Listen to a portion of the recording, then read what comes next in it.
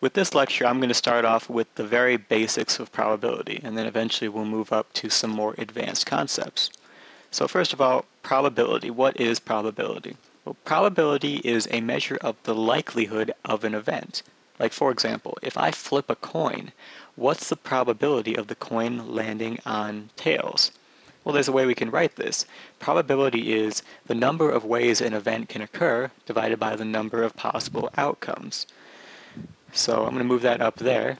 Now, a sample space is a collection of all possible outcomes. So imagine if you were to flip a coin, you could either get heads or tails. So your sample space is heads and tails.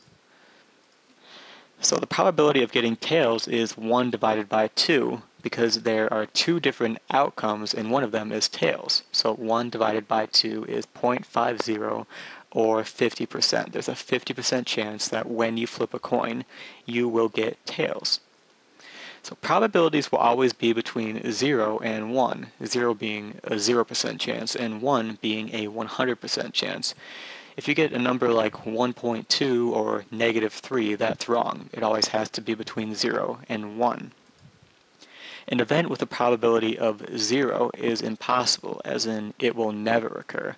And an event with a probability of 1 is certain, as in it will always occur. And that's the basics of probability. Understand what a sample space is, that it's just a list of all possible outcomes, and know what it means for something to be impossible and for something to be certain.